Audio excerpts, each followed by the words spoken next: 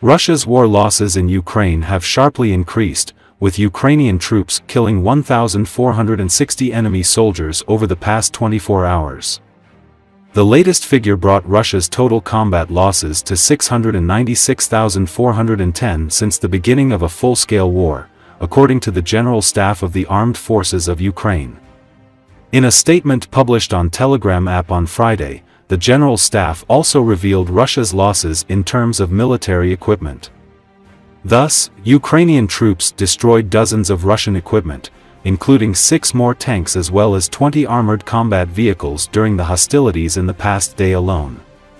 Overall, Ukrainian troops have destroyed 18,470 armored vehicles, 20,039 artillery systems, 369 planes, 329 helicopters, 18,088 operational tactical UAV and other military hardware and equipment during the full-fledged invasion by Kremlin in February 2022. Meanwhile, Russian sources reported today that Russian troops have captured Leonidovka, Novokranka and Shakhtarsko villages in Ukraine's eastern Donetsk region. In addition, Russian troops have advanced and captured the settlements of Seladovo, Gornyak, Sukharino, Leonidovka and Izmailovka in Donetsk region, according to Russian media reports. It should be noted that Russia has stepped up attacks in Donetsk region in recent days. There have been multiple reports about Russian forces advancing in this direction of the front line.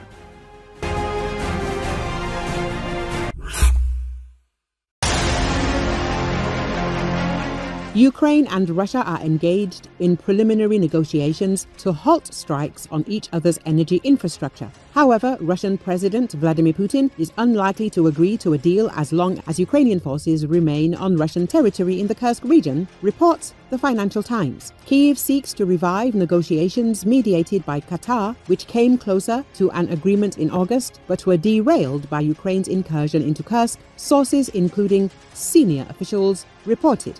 There's very early talks about potentially restarting something. There's now talks on the energy facilities, said a diplomat informed about the negotiations. According to the official, Moscow and Kiev have already reduced the frequency of attacks on each other's energy infrastructure in recent weeks as part of an arrangement reached by their intelligence agencies. However, according to a former senior Kremlin official, Putin is unlikely to agree to a deal until Russian forces drive Ukrainian troops out of the Kursk region, where they still control about 600 square kilometers of territory.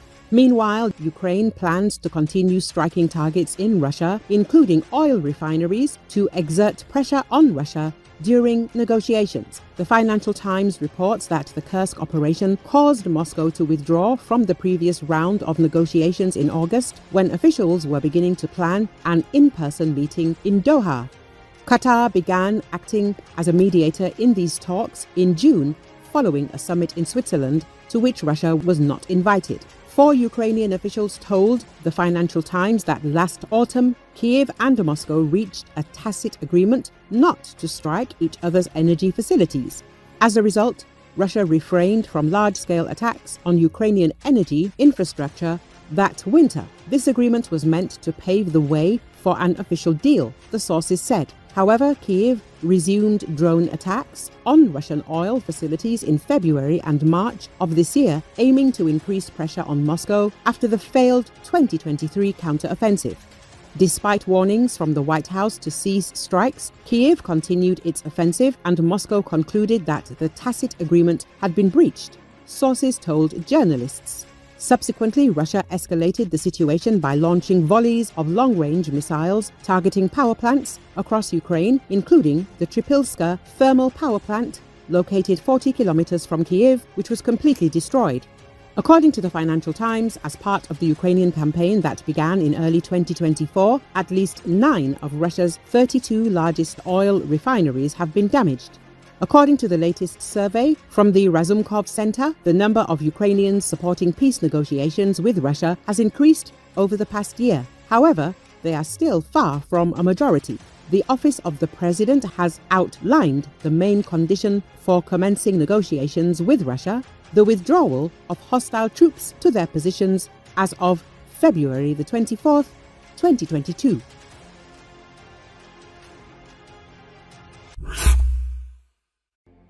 Russian Foreign Minister Sergei Lavrov on Friday welcomed his North Korean counterpart Cho Sun-hui at the Yaroslavsky railway station in Moscow, the ministry spokeswoman Maria Zakharova said on social media.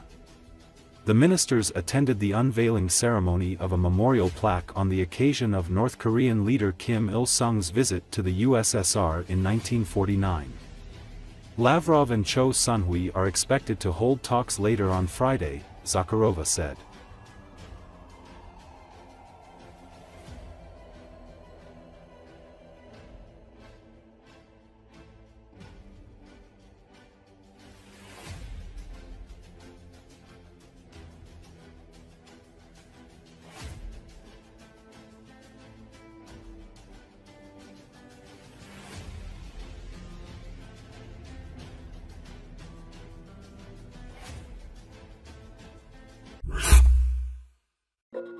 Industrial enterprises of the fuel and energy complex of Bashkortostan were attacked by 3 Ukrainian drones, the head of the republic, Rady Kadirov, reported on his Telegram channel. According to him, the first drone fell on the territory of one of the enterprises, causing minimal damage, breaking the windows in the control room. 2 other Ukrainian drones crashed in an industrial zone and did not cause any damage. Within the framework of the Anti-Terrorist Commission and Operational Headquarters, we have formed a combined defense system against possible similar attacks, including passive defense, surveillance, and destruction tools, Kadirov said. The incident appears to be just the second time since the start of the full-scale invasion that Ukrainian drones attacked facilities in Bashkortostan, which lies some 1,500 kilometers from the country's border. The Russian Telegram channel VCHKOGPU reports that the target of the attack could have been the Sterlitamak petrochemical plant. An emergency evacuation of workers from the Bashneftyufaneftikim plant was also announced. The publication, Proofy, writes that one of the drones got entangled in the grating and cables, which prevented a direct strike on a large enterprise. The head of Bashkiria specified that no one was hurt as a result of the drone attack, and the enterprises that were targeted by the attack continue to operate as usual. An investigative team from the Republican Investigative Department of the Investigative Committee of the Russian Federation, units of the Ministry of Emergency Situations and employees of operational services have left for the scene. According to Kadirov, the situation is under control. In May 2024, a Ukrainian drone attacked Gazprom Neftekhim Salavat in Bashkiria, one of Russia's largest oil refineries. The strike caused smoke at the facility, but a fire was avoided and no one was hurt. The Republic's Emergencies Ministry later clarified that the building of the pumping station was damaged.